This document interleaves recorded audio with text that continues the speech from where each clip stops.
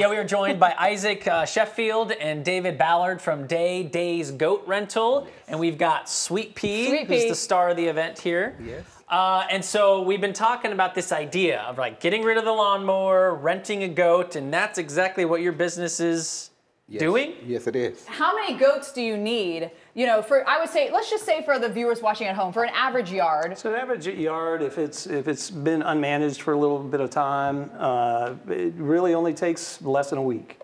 And how many goats do you need? We'll put probably 4 goats. Isaac, do they ever get full? Well, they will get full. What they do is fill the chambers. And once they fill the chambers, they go back and regurgitate, and then they do it 2 or 3 times, and then they'll release.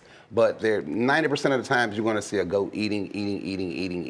And from what we understand, the release, if you will, said very nicely, by the way, Isaac, the release. It's a good fertilizer, right? And they can stomp it into the ground? Some of the best soil builder you can get. It's natural, and it's slow burning. It's slow nitrogen release. Right. So you can put it immediately on your plants and your vegetables to enhance the growth.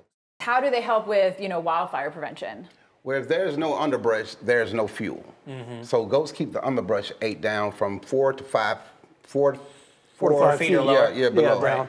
And so once there's no fuel, you don't have no fire. You can just burn, but it's not going to get so high to burn the trees up.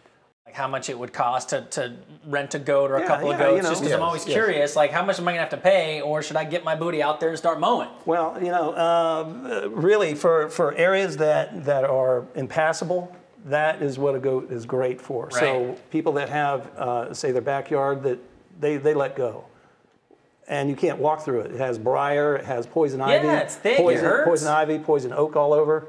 These guys are poison ivy is Sweet Pea's favorite. Really? Goats love poison ivy.